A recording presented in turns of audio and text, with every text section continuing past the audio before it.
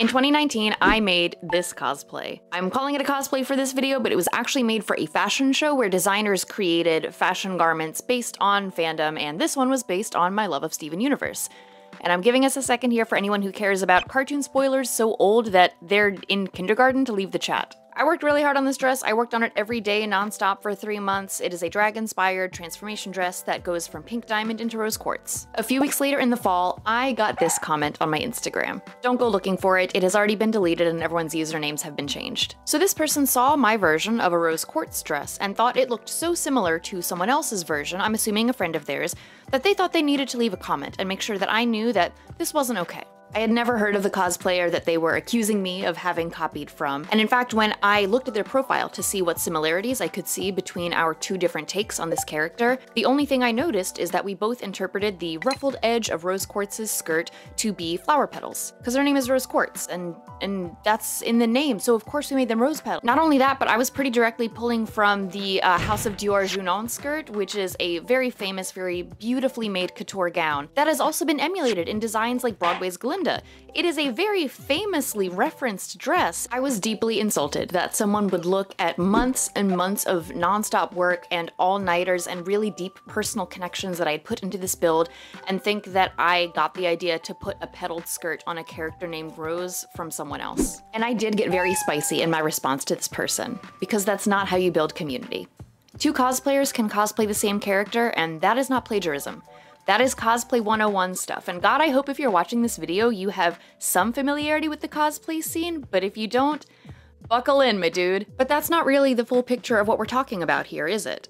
When we talk about plagiarism and accusations of plagiarism, we're really talking about power dynamics. In this situation, I had between 10 and 20,000 followers on Instagram if memory serves, and this person had less than 1,000. The friend of this person thought that I was punching down, that I was stealing ideas from a cosplayer that I didn't respect and didn't want to credit, and taking them as my own, as someone with more power in that situation. We're also, of course, talking about plagiarism. Let's just get the elephant out of the room, because one of my favorite video essayists just put out a 4-hour essay about plagiarism and YouTube a few weeks ago. I think it was like 2 weeks ago. When did H-Bomber Guy put out that video? Hang on. Her 6 times. December 2nd? He accepted this one on behalf of No fucking way this came out on December 2nd. I mean, it's...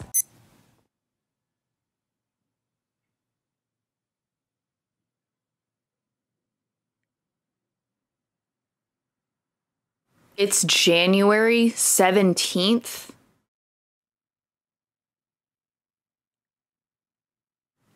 What do you mean it's January 17th? Is that... Oh my god.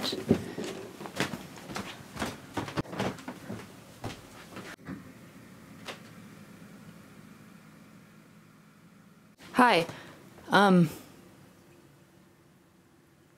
So I leave for MAGfest in 24 hours. It's 3 o'clock right now. Oh boy. I'm so sorry, you guys. I'm just gonna have to multitask on this one. The amount of stuff I have to get done before I leave to drive down to this convention is absolutely astonishing. It's flabbergasting. I am all the way flabbergasted over here. Full flabber, full gasted. Fuck.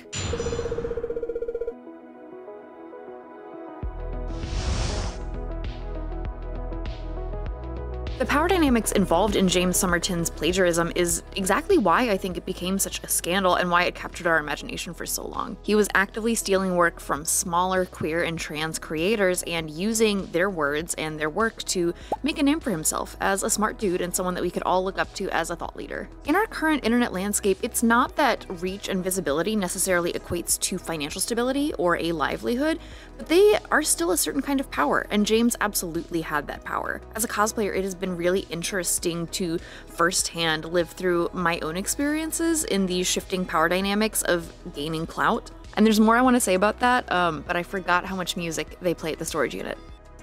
The idea that plagiarism can't be separated from an imbalance of power and a lack of respect is one of the big takeaways for me from Harris's video. I don't know why I just called him Harris. It's not like we're on a first name basis. So when people plagiarize, they do it because they think they can get away with it. They steal in instances where they think no one will notice, or no one will care, or some combination of the two. My #1 best guy, Harris, describes details of a few examples of this even before he gets to the James Somerton main event. Like Philip, the YouTuber who copied voiceovers and video concepts from significantly smaller channels and passed it off as his own. The visibility on those other channels was way lower than his own, so the odds someone would clock the theft was really low. That was why he did it. Or when a Melania Trump speechwriter lifted huge chunks from a Michelle Obama speech, in that case people definitely noticed, but the people who were outraged by it weren't Melania Trump's audience. Her audience maybe did notice, but they didn't care about the disrespect because they already didn't respect Michelle Obama. When you steal someone's work, you are sending the message not just that you don't value them, but also that the act of devaluing them probably isn't going to have any major consequences for you. And yeah, just like everywhere else, these kinds of power imbalances drastically shape whatever shit du jour is going down in cosplay. That's a good phrase. We should stick with shit du jour. That happens a lot in the cosplay community. My personal experience is that despite the fact that for the first 8 years I cosplayed, I had virtually no level of clout or influence to speak of, that is not my reality anymore. Like, I switched sides. I'm in a very different tier of visibility now, and for this video, I'm gonna be focusing way more on social capital than the ability to be, like, financially stable in your path as a creator. But even so, being a small creator is a label that is inherently relative. Now that I'm above 100K on all of my major platforms, I feel infinitely small. Like, I looked in the Palantir and I wish that I could unsee it. The more I become aware of the larger ecosystem of YouTube and its sheer scale, the more my own stuff feels objectively microscopic. But at the same time, I know if my past self from those first 8 years of cosplay could get into a time machine and hear me say that right now, they'd think I was being such a jackass. They'd be like, bro, what are you talking about? 100K is massive. Shut the fuck up. Because the idea of being a big creator or a small creator is necessarily based on perspective and perception, both of these things can be true about someone while actively contradicting each other. Which is weird. And sticky. But that's a topic that deserves a lot more digging. When it comes to plagiarism at least, what matters is that there are some dizzyingly wide ranges of influence that individual cosplayers can have, and that these power dynamics are what make plagiarism matter when we talk about it with regards to cosplay. About a year ago, something happened to me that made me really realize how much my own reality in cosplay has changed. I got a notification from Instagram that someone had tagged me in a story. It was a cosplayer named Sylph Stitches. They were working on a Korok cosplay, and I was like, oh, that's so cool. I also have made a Korok cosplay. I debuted it the year before last, in 2022. But in the story, they were talking about how when they had been working on their idea for this Korok cosplay from Breath of the Wild, because Tears of the Kingdom wasn't out yet, they saw me working on mine, and they started to not feel as good about their cosplay. Specifically, they were worried that when they finished their cosplay and finally debuted it, people would assume that they had gotten the idea from me and copied it. Because I now have a higher level of visibility, if someone with less visibility starts to build a cosplay that's kind of similar, the assumption is that they got the idea from me, and not vice versa. There was no plagiarism in this situation. Two people had similar ideas around the same time, but even when no one is punching up or down, when there's no punching at all, these power dynamics can still cause accidental harm, which is why I want to bring these up before we even get started on theft time. Sylph Stitches came up with their own Korok design, and to be honest, I am absolutely obsessed. Like, I'm a major fan of this look. I think the capelet is so cute. I think the fact that they put little cutouts on their thigh highs to symbolize like the hole in the tree trunks where you shoot the acorns with the little acorn beads is so adorable. Sure, we both have overalls in our look, but like they're a funky little forest dude. I think going for overalls with that is not at all that big a leap. And I was actually planning on making a giant spinny leaf prop. Like, if you look at my earliest sketches of this look, I started to draw one, but then I was like, oh, I'll figure it out later. We'll see if I have time for that. And they actually did the damn thing. They made one and it's functional, and it is so awesome to see someone complete an idea that I had and didn't see through to its execution. Because I'm just glad that that spinny leaf exists in the world. Look at it, it's so cool. I truly love their cosplay. I think the silhouette is so cute and the details are so smart, and it sucks if even for a moment they thought that all that hard work might not get recognized because of what I already did. I really hope that wasn't the reality for them. I hope they got their own shine because this cosplay deserves it, period. And at the end of the day, like, we're both pulling from the same source material for our designs. We're both borrowing similar elements. If it's derivative of anything, it's derivative of the good people of Hyrule. Cosplay and being derivative. I wonder if we're gonna talk about this intrinsic tension later. I wonder if I'll extrude this idea a little bit more. But I want to back us up real quick, because so far we've been talking about cosplay where there is like a level of design and interpretation, where that design and interpretation is where the crossed wires over plagiarism and stealing ideas is coming in play. But that's not all of cosplay. Sometimes you're just doing a recreation. Sometimes you're just doing like a one-to-one of something. Sometimes you don't want to do a reimagined, reinterpreted version of a character. Sometimes you just want to be the character. So what do we do with that? I mean, can you plagiarize with that? Seems unlikely. Must be a lot harder to do plagiarism with that. Coat got stuck on my arm. I'm free.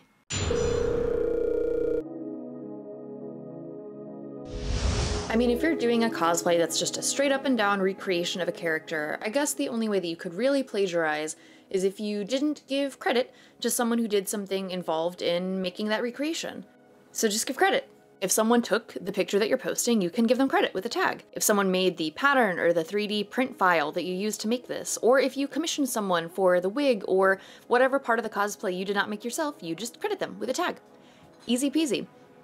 Short section. This is generally a really good idea, but there will always be some bumps along the way, usually human error and also frankly the impact of time. You know, when you're first debuting a new build, it is so easy to remember absolutely everyone you want to tag. You can shout out even all the shops where you got stuff, but then when you've already posted the same thing half a dozen times, when it's like a throwback, when it starts to be years and years and years later and people have changed their ats and you don't know where the store is. I'm coming up on year 15 of cosplaying, so for me, that stuff happens a lot. I mean, let's revisit an example from the beginning of this video. I did this in 2019.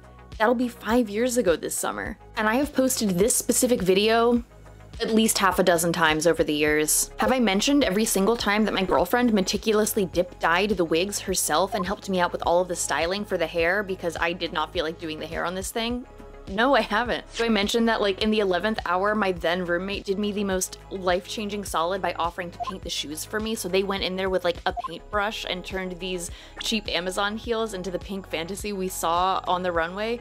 No, I don't mention that every single time. Obviously, those tiny omissions aren't an act of intentional malice on my part. It's just something that happens over time and with reposting something for years and years. And whether or not something like that, something that is a very genuine forgetting or something that wouldn't fit in the caption, whether that feels like plagiarism depends a lot on the circumstances. I just think you can really tell when someone is excited about a cool resource in their community, which people that make patterns and do commissions are a resource. You can tell when someone who uses those resources is excited about them and wants to share and uplift them and make sure that they stick around, when someone is genuinely trying to hype up your work and drive business to you, and when someone is trying to use a level of obfuscation to make it seem like their costume just appeared out of thin air. Some people care more about a seamless, gorgeous end product than all the hard work and all of the individual people that got them there. And I think that kind of distinction is way more intangible than just remembering to plug a shop in your description every single time. And I gotta say, having an honest mistake feel like an intentional miscrediting used to be my absolute worst fear. The fear of being one of the bad ones genuinely slowed me down for many years, and I wish that I had trusted more in the community that we all have instead of being so afraid that someone would accuse me of intentionally harming them. Like, I didn't grow on social media because I was so scared to crop a photo that my photographer friends would feel disrespected by that. I really used to just post my horrible grainy whips and be like, well, that's that, I posted it once, why am I not blowing up? And I am not the only one with this anxiety about being one of the bad ones, about turning into a cosplayer who gets a kind of reputation for not uplifting other people in their community. I know this is a common fear. I know this is why I get so many DMs from people asking if it's okay if they can cosplay a version of a design that I did, or something similar to it. They saw what I was doing and they felt inspired by it, so they want to make something of their own, but they want to make sure they're doing it okay. They want to make sure they're not stepping on any toes. So can they do that? Is that a thing?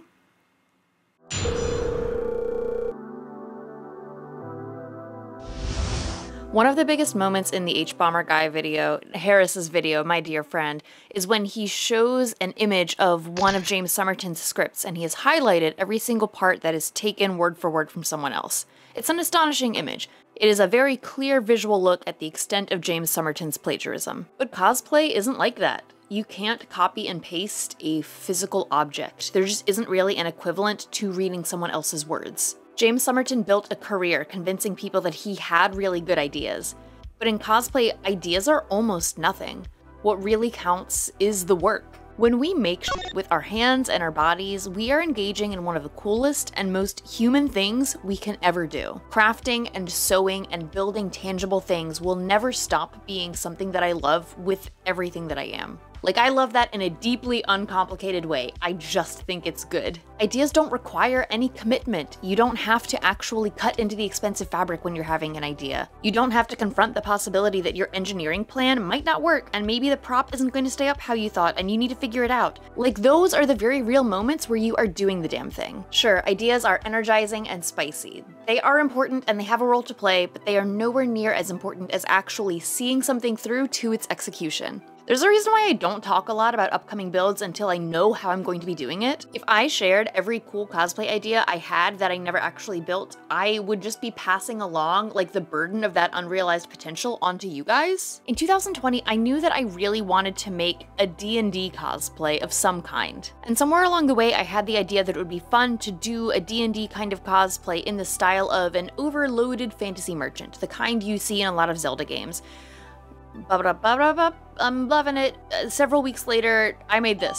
I knew full well I was not the first person to take a generalized idea about D&D and turn it into a costume. When I was researching online, I found a ton of people who had already done this in some shape or form, and I'm sure there's even more that I couldn't find. But I didn't really care. I knew that even though I had come to the idea on my own 100%, I knew I hadn't taken the idea from someone else, I was at peace with the fact that other people had already done this thing, because I knew that my execution was going to be what mattered here. I knew what would make my cosplay unique was the way that I visually designed it, and the way that I would actually get it wearable and functional one way or another. My brain is constantly generating new and exciting cosplay ideas, and I'm not delusional enough to think that each one of those is precious and unique and singular. I do not feel any kind of way if someone cosplays the same idea as me. Also, this personal stance has really changed now that I have more visibility in the cosplay community. Like, now that my work reaches somewhat more people, I just can't keep as tight a grasp on, like, the things that I do. I don't have as much control over them. They're out there in a wider part of the world for people to do stuff with. That's fucking entropy, baby. I don't know if that's entropy. Is that entropy? I should know this. I went to school for physics. And to be so clear, people seeing my work and being inspired by it is why I do it. Two people can have the same idea and make totally different things, and I think that's awesome. It is such an honor and a privilege to be able to share work that gets seen by people, and I just hope in my heart of hearts that I get to keep doing that, because I can't think of anything better. So, you know, there you go. There are no original ideas, and we all just play in the sandbox together, and everything's great. No more nuance needed here. That's it.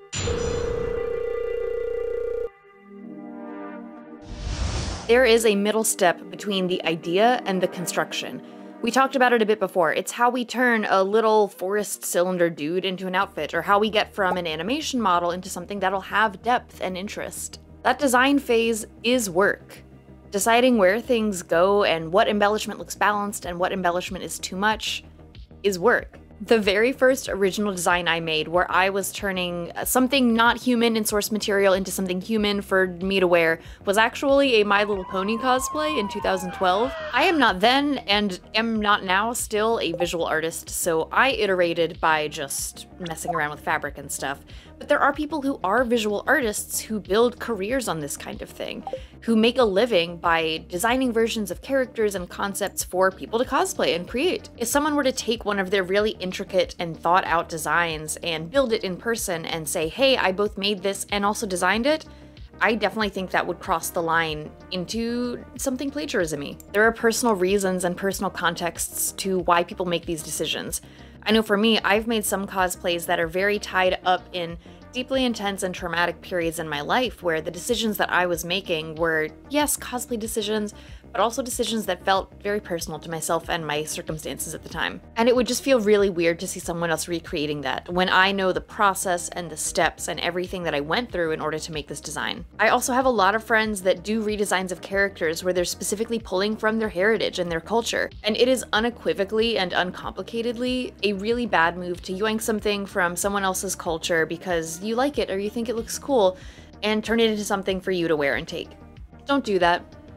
And if you're the kind of person that pulls in inspiration without doing a lot of research, if you really indiscriminately pick things because they just look nice and you're excited about them, then you are at a pretty high risk of doing something ignorant and hurtful. And ignorant is a very generous reading there. Some of y'all don't deserve that. With some of y'all, it's a pattern. In his video, my good friend Harris calls it the yoink and twist, and my position here is just that there are some things that should neither be yoinked nor twisted.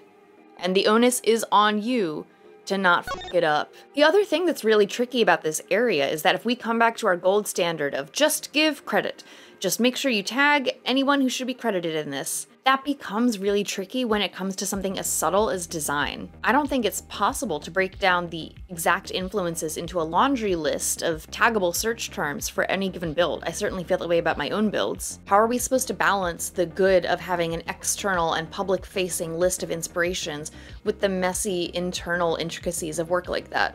But here's the thing, whether we're talking about, your inspirations or what we were talking about before with, the commissioners, the photographers, no matter what you're trying to do, these platforms don't make crediting easy.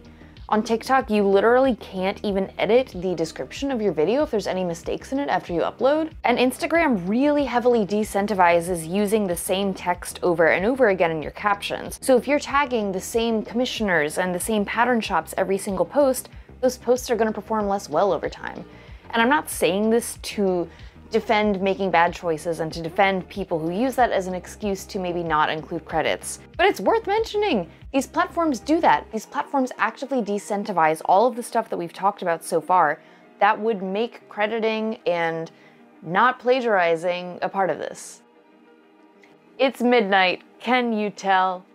I'm gonna get these done for sure, but the hood, I'm not sure if the hood is gonna make it. We'll see how late I leave tomorrow. It's just incredibly difficult to maintain context, especially over time.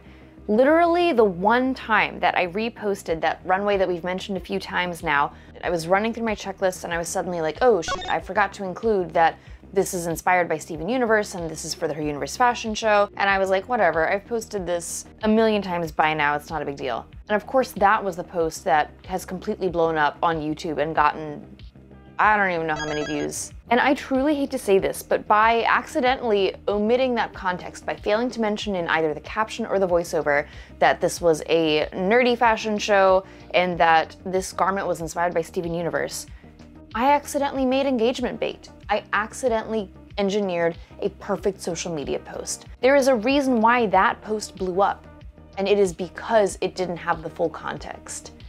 And I hate that. Also, I swear, some people just don't read. I had a short recently get 1 million views, and my sister has a band, and I had used one of her songs in the background because I was like, it's a bop, I want people to listen to them. And I mentioned in the description of the short and in the pinned comment that, where to find their band, where you can find their music. Someone replied to the pinned comment to say, hey, what's the song? They replied to the comment where I said who did the song, to ask who did the song. We're not talking about that today, but that kind of behavior makes it feel like, what is the point of even properly crediting if this is what's going to happen regardless? But even all that is literally just the tip of the iceberg of the way that social media platforms incentivize us to make cosplay worse. I really don't know if I'm going to finish this hood. We'll see.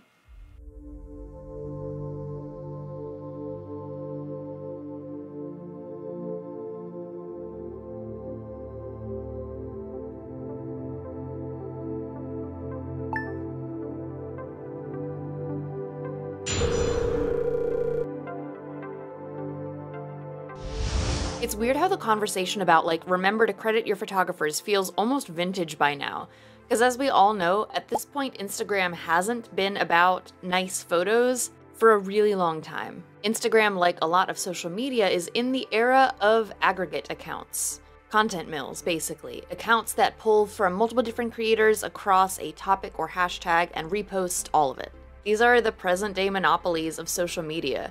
No one person can produce enough content, especially in a crafting niche, but an aggregate account sure can. I can't tell you how disappointed I am every single time I see a really cool crocheting video, and then I realize that it's just Crochet Bay 9000 or whatever. Instead of the visibility going to the person that created the content, it's going to the aggregator, to the person that curates and redistributes all of this content, aka stealing. And in the last 10 years or so, cosplay went from being an extremely niche hobby that frankly had a really high barrier to entry as far as skill level to something that is way more accessible. The resources that are out there are better, it is easier to learn things online now than it was back in the day, and this improved access just means that cosplay tends to move faster.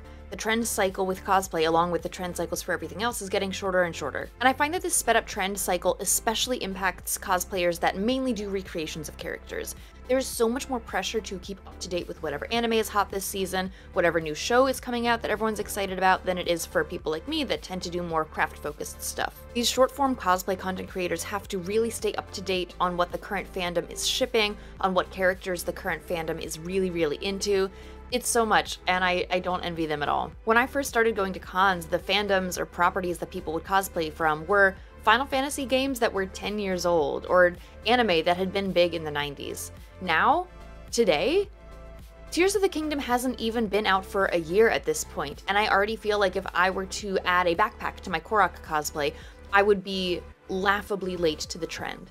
And when the market is this flooded, and it has never been more flooded than it is right now, you can't produce that much output on your own based solely on your own creativity. You have to rely on trends and reusing formats. And I have something to confess here to you.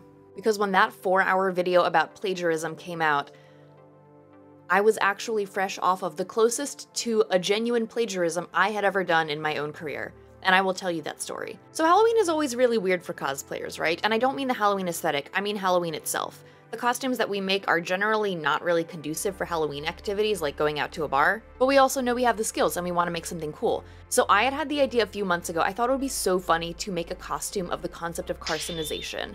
Once I had this idea, I was like, done, Halloween costume sorted, and I slapped one together in like 24 hours. My best friend was in town, he's visiting from Michigan, so like, it was a busy time. I was focused on making sure that we were having fun, that we were celebrating his 30th birthday, and when it came time to make a silly little TikTok showing people my very funny Halloween costume, I had seen like at least half a dozen joke TikToks where people were making jokes about their niche Halloween costume. So I saw one that I really liked, and I was like, oh, cool. This is really similar to something I've seen a bunch of other people do. In my mind, it was very trend adjacent, so I used the same caption and audio, and I was like, oh, it's like a little trend, and I reposted the same thing. The video that I took the joke from had millions of views, so in my mind, I was like, cool. It's not gonna come for their bag if I am also using the same joke. I thought it was funny, I thought people would laugh, but I didn't think that much of it. And unfortunately, the video has completely blown up, especially on Instagram. I think it is the most viewed thing that I've ever posted on Instagram, and it didn't feel good. I don't know, I was very aware that I was copying someone else in the name of trends and in the name of Halloween, and also quite frankly in the name of the fact that a Halloween reel is never actually going to mean anything big for my business. In content creation, sometimes you have videos blow up that really mean something for like your career and stability, and sometimes you have stuff blow up that is a total flash in the pan. This was 100% that kind. I got almost no followers from it, even though it's the most viral thing I've ever posted on Instagram. And I don't know, it just felt weird. Even for a one-off, I didn't like being part of the trend. I didn't like taking someone else's joke. But the thing that I really hated about that experience is it illustrated to me how much further I would go if I adopted that mindset more often. If I got in the habit of stealing jokes and stealing formats from other people, as someone who works in content creation and is trying desperately to build a sustainable career for themselves, I would just go much further and get there faster if I cut these corners more frequently than literally once in my entire career. But my crime was honestly just a drop in the bucket. When we talk about plagiarism and cosplay, part of what we're talking about is this kind of inter-community stuff. Things like similar design ideas and crediting properly, and being grounded in good intentions while acknowledging the way that the relentless churn of the context machine pushes us all to do more and do it less well. That is part of it. But let's put all that nuance in the other room for a second and talk about some real-ass plagiarism. The kind of plagiarism that is not cosplayer on cosplayer crime, but capitalism on cosplayer crime.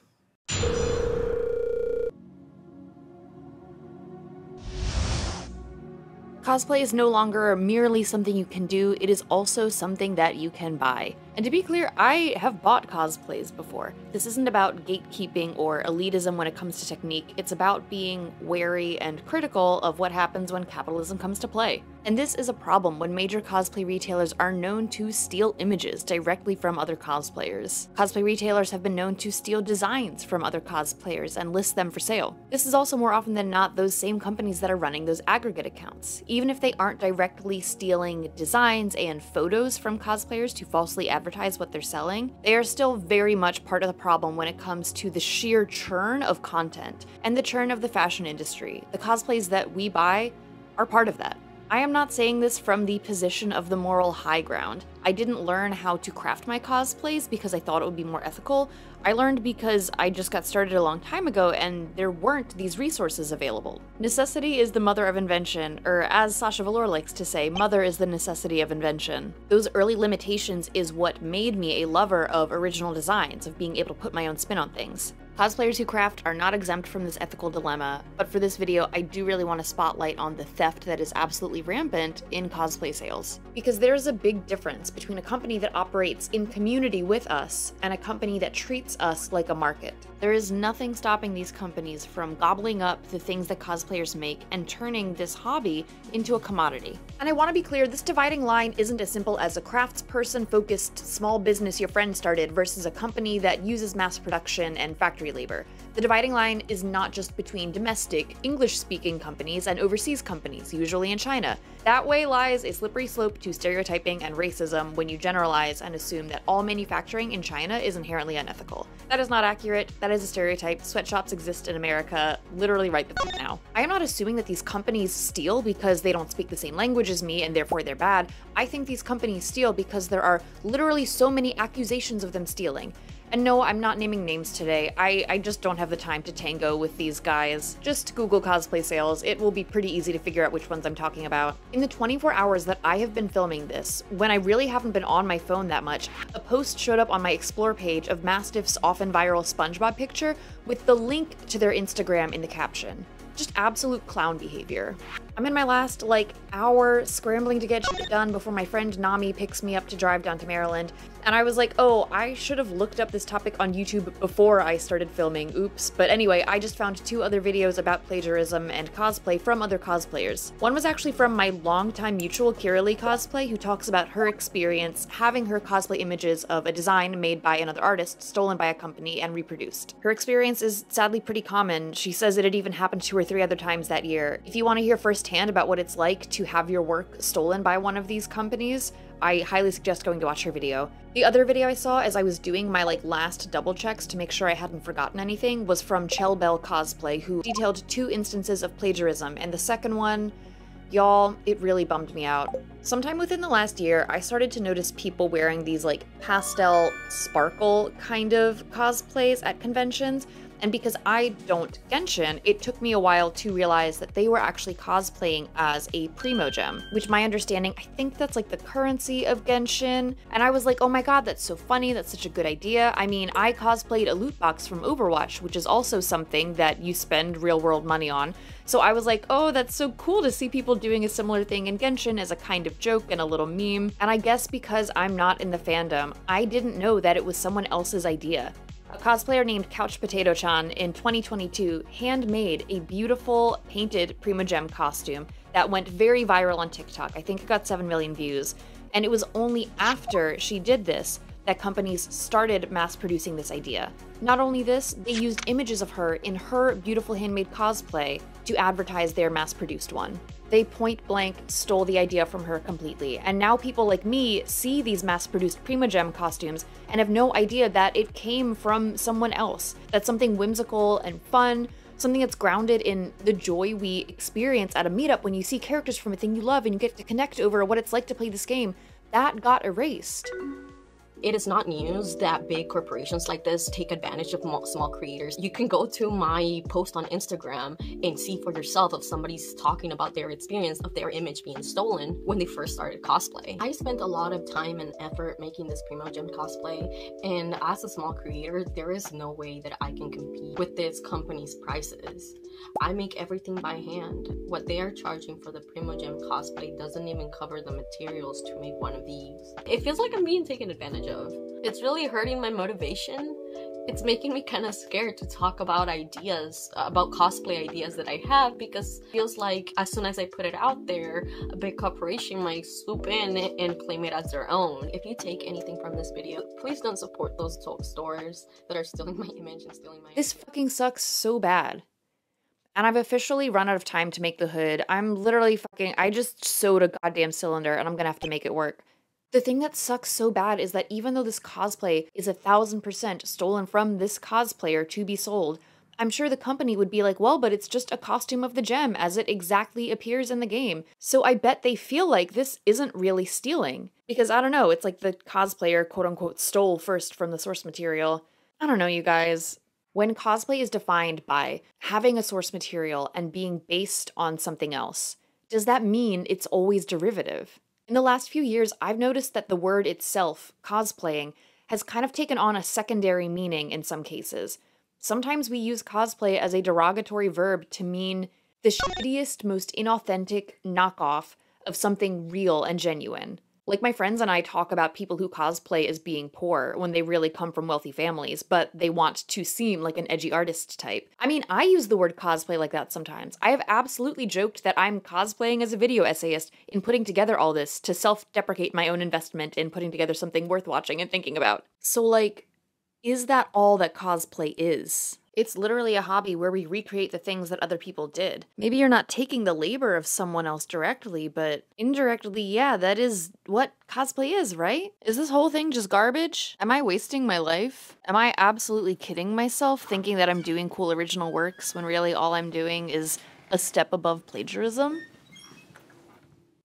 This was the spiral I was spiraling in sometime in 2022 when I was supposed to be working on a script.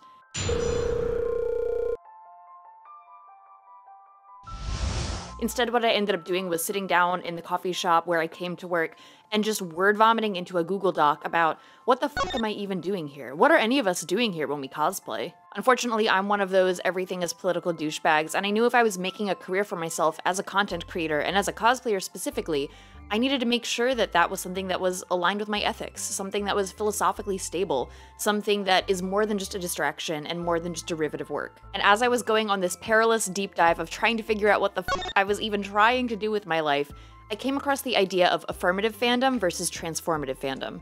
The concept of these two different complementary sides of fandom was first brought up in a Dreamwidth post in 2009 by Obsession_Inc. My understanding is that she originally made this post in the context of a lot of balkanization in online fandom at the time, specifically between media fans and book fans, and she wanted to put out an alternate theory. Instead of separating fandom into people that are fans of non-books, things like TV shows, etc., and people that are fans of literature, which inherently kind of has a value judgment to it, she wanted to put forth the idea that fandom instead can be separated into fandom that affirms the canon and fandom that transforms it. She puts forward this argument with a really generous grain of salt, and with a very clear preamble that these are both celebrational fandom. There's a lot of joy and effort and creativity put into both of these. She writes that in affirmational fandom, the source material is restated, the author's purpose divined to the community's satisfaction, rules established on how the characters are and how the universe works, and cosplay, etc. occur. It all tends to coalesce toward a center concept. It's all about nailing down the details. She goes on to write that transformational fandom, on the other hand, is all about laying hands upon the source and twisting it to the fan's own purposes, whether that is to fix a disappointing issue, a distinct lack of Sims 2 woohoo having between two characters, of course, is a favorite issue to fix, or using the source material to illustrate a point or just to have a whale of a good time. It tends to spin outward into nutty chaos at the least provocation, and while there are majority opinions versus minority opinions, it's largely a democracy of taste. Everyone has their own shot at declaring what source material means and at radically reinterpreting it. From what I could read further, it seems like over the years, some parts of this original post have been really taken out of their context. For example, it seems like a lot of nerds have taken this as a creed to divide men and women into affirmative and transformative fans, which to me, we're just throwing that completely out of the window. I think that is completely not aligned with reality, and as a trans person, I have absolutely no interest in turning this into a men versus women thing. If you're the kind of person that thinks that men hang out on Reddit cataloging facts and women hang out on Tumblr writing fic, then I'm sorry, you really have to unpack some stuff in your head about how you think that trans people just don't exist. That might be a little too spicy to say this late in the video, but oops, I said it. The person who wrote this came from a fic background, and in the context of fic, affirmative versus transformative makes a lot of sense. Fic is inherently transformative. Fic is inherently filling in the empty spaces and looking at parts of the canon of a piece of media that you're like, I think I would like to make some changes here. But with cosplay, it's a little bit trickier. For me, I think of the part of cosplay that counts towards affirmative fandom as being the kind of cosplay where you look at a character, or you watch a movie, or you read a book, and you just think, wow, I loved this. This meant so much to me, and because of that, I am going to realize that. I am going to physically turn that into an object. It's when the love and the interest and the passion is so great that you're like, I've just got to make something. I've got to put that on my body and become that thing. You are affirming the canon. You are affirming the source. You are saying, I think this thing is great, and I want to make friends with people that also think that this is great, and I just think it's cool. On the other side of the coin, when we think about transformative fandom and cosplay, to me, that is what happens when people make original designs, when people take a source material and actively turn it into something that is intentionally different from what we started with. It doesn't mean that we don't love the source material a lot, but it's just not quite as simple as wanting to affirm exactly what that source material is. And for me, what it comes down to is that I think both kinds of fandom are super important. I think both kinds of fandom happen for all of us in different spaces and different levels. I think most cosplays are some mixture of these two things, but I think it is really important to hang tight to and lean into the transformative aspect of fandoms like this. To me, the process of transforming a source material or an inspiration into something new is what I love about cosplaying. This is just what humans do. We pull inspiration from other stuff. We remix things. I mean, Shakespeare did this. Great artists outside of the Western canon did this. This is what we have always done as people. And I think transformative fandom is our best bet to hang tight to this hobby and subculture, or whatever you want to call cosplay, against the ravages of capitalism. This past year, the Her Universe fashion show, the place where I made that Steven Universe dress, one of the only outlets in fan culture to celebrate transformative work, was sponsored by Disney. And I thought this was a really huge bummer because it meant that the designers could only cosplay from Disney properties. Regardless of how wide a swath that is, I mean, to me, that is just a signifier that Disney has a monopoly on all media. And while I understand that sponsorships are a huge part of people getting to keep doing cool artistic gigs, I mean, bitch me too. Her Universe has had sponsors in the past, but it has never before limited designers that they can only submit designs based on that sponsor's properties. To me, that pushes the work that these designers are doing into the category of marketing and promotion. I think that Her Universe should have paid their designers a stipend if they were going to ask the designers to solely promote Disney properties. I hope they don't do that this year. At time of recording, there's no news on whether there is going to be limitations on properties that people can submit from. And I really believe in Her Universe. I think the people that run it want to celebrate transformative fandom. It just sucks that this happened. The other thing with thinking about cosplay in terms of affirmative fandom and transformative fandom is that it really highlights why some cosplayers are able to make a living a little bit more easily than others. Sponsored builds, that is affirmative fandom, baby, easy. Cosplaying from a popular or upcoming series where the company that is making that content wants to enlist fans to have this show of like organic support, it's very valuable for companies right now. That's affirmative fandom, and it's way easier to get those kind of sponsorships than by doing stuff that is more niche, stuff that is less directly tied to the product that these companies are trying to market. I mean, maybe that's the real binary, you know? What is the kind of cosplay that exists within the churn of capitalism and that commodifies our interests and our loves and turns it into buy-in and a consumer base? And what is the kind of cosplay that exists in spite of that, you know? Also, sidebar, when I was doing research for this video, there's not a lot of scholarship about cosplay, and I really wish that more like fandom scholars that like think about these things, I wish that they would talk more about cosplay, because it seems like there's really a gap between the way that like fic culture and fandom in general gets studied and the way that cosplay gets studied. And I think it's because the written word is easier to analyze than like a jacket that I made out of vinyl. So is cosplay plagiarism? I don't fucking think so. If we look back at everything we've talked about, the power dynamics of a working costume designer and a single fan making a recreation are pretty clear. If a work is wide-reaching enough to have fans who love something enough to cosplay it, that means whoever designed the costume or the character model, in the vast majority of situations, has more visibility than the fan doing the cosplay. There is no punching down in this situation. Also, the handiwork of creating or sourcing a cosplay is work. That is the homage. What's more, the space of a convention is a space where we know people are showing their transformative stuff. There is no subterfuge involved in walking around in a cosplay at a convention. We know what you're doing. We know this is based on something else. And walking around MAGfest, I'm reminded of just how much it rocks.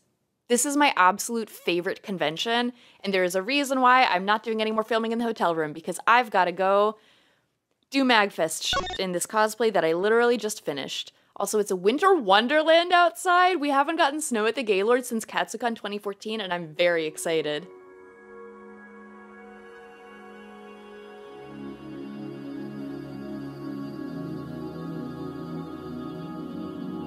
This year at MAGfest, I was rooming with my buddies Nor and Nami, and it was Nor's first MAGfest. They've been hearing me talk about how this con is the best place in the world for years, and they told me halfway through the weekend that I somehow still underhyped it. MAGfest to me is the absolute pinnacle of what cons can be. MAGfest is a con where the community around it isn't accidental, it's cultivated by the con organizers themselves. Like, the Danny DeVito shrine started out as a joke, and now it's got a designated space and signage, and it's part of the charity raffle. This con's name comes from music and gaming fest, so MAGfest. And while so much has changed about this con, it still centers this. At MAGfest, there are concerts and jam pods everywhere you walk. There's a console library and TTRPG spaces and board game libraries. There's a massive arcade. There are little tournaments here. I love to watch the claw game ones. There's a whole section for indie games to show off their work, and in the last few years, they launched a makerspace where crafters can go do drop-in crafts at a con. Like, you can just walk up and start crocheting or making perler bead art in the middle of the con day. They had a bin full of free sewing patterns. There's just so much to do here, and the majority of their programming is 24 hours. MAGfest also started piloting the Mag Scouts program, where they offer programming for kids. I used to think of MAGfest as the party con, and it makes my heart feel things that, like, even the party con is getting old and wants to make sure there's some options for the kiddos. Don't get me wrong, MAG is still a party con. There's still after midnight Beyblade tournaments, if you know where to go. I was saying to my roommates at one point that MAGfest kind of captures the feeling that a good Renaissance fair has. Like, you could just stumble upon something magical at any given moment, something really special and ephemeral that you were lucky to encounter. Except with Ren fairs, there's necessarily a little bit of performance and playing pretend, and with MAGfest, it's all real. Some years you catch the shrimp parade, some years you miss it. As more and more cons tie themselves up in big name guests and exclusive media releases, and booths that are like IRL walk-in immersive commercials, I'm fucking dunking on you, NYCC. It means so much to me that MAGfest continues to expand in a direction that doesn't center the media we're basing our stuff on, but centers the mind-blowing breadth of creativity that our community can have. And fucking rant, I just have a lot of feelings about it. When it comes down to it, what I think I can really extrude from the example of MAGfest when I think about plagiarism with regards to cosplay is that cosplay really benefits from being a community where there's a lot of mutual inspiration and sharing of skills. And at its center, an appreciation for the handcraft of what we do and the transformative nature of what we do. Those are the pillars to me. But the mutual inspiration and the sharing of skills only works when we approach cosplay like it is a community, like a rising tide that can lift all boats. Social media incentivizes competition, it incentivizes output, and this whole hobby being a zero-sum game. It pushes productivity and rewards cutting corners. It makes it so that everyone is a singular creator and not part of a collective group. I have seen accusations of plagiarism in cosplay that are completely detached from reality, that are nothing but useless drama mongering and someone else's victim complex, that are in desperate need of someone knocking on your door and saying, girl, you know that's not it. I've also seen genuine plagiarism push people out of cosplaying. I've seen people leave this part of their life behind because of genuine actual plagiarism that has happened to them. The point of this video isn't to litigate every single thought experiment that could happen or pass judgment on every conceivable example of plagiarism that could possibly ever exist. The point is to highlight that it's up to us as a group to work through this stuff when it comes up. We have got to handle the inter-community stuff with empathy and love, and we've got to hold a strong fucking line against the external forces that seek to commodify what we do. How do people end video essays? How do you do this? Thank you for watching this. I know I had some audio issues at the top. They were completely my fault, and thank you for sticking through it. This video would not exist without my patrons. I cannot say thank you enough to them. They are the reason why I'm able to focus on these weird long form things. I don't even know if there's an audience for this video. I really hope that people like overthinking rambly video essays about the nature of what cosplay is and what, you know, you just watch the whole thing. And I want to give a special thank you to Molly Doyle, Joe Burrito, Turson, Maggie Holden, Lauren Rogers, Arden Winner, KFry84, and Eli. I want to give a special thank you to Hust, to Stephanie C, and of course to Toria. If you like listening to me talk for long periods of time, I recently started doing exclusive monthly update videos on Patreon, so every month I will post just a kind of update on where I'm at, what's happening, and that's really cool because most of the time my crafting happens well in advance of when I post it publicly, so it's kind of a chance to have some extra videos for like chatting and hanging out, to show you what I have been katsu crunching on. If you want to see where that project is at currently, Patreon is the spot to do so. I can't believe my battery just died. It was like, bro, you need to unpack now. And if you liked this video, last year I made the video that I've put the single most amount of effort into about KatsuCon, which is like MAGfest's evil fucking twin. It is the opposite of everything that I just said about MAGfest, and I put so much work into like basically making a documentary about the history of KatsuCon, but with all of my biases and commentary. I literally don't even like KatsuCon, but I absolutely love that video so much. That's the real conclusion of this video, is don't go to KatsuCon. I mean, I'm going to KatsuCon, but come to MAGfest. I'll see you there next year. Bye.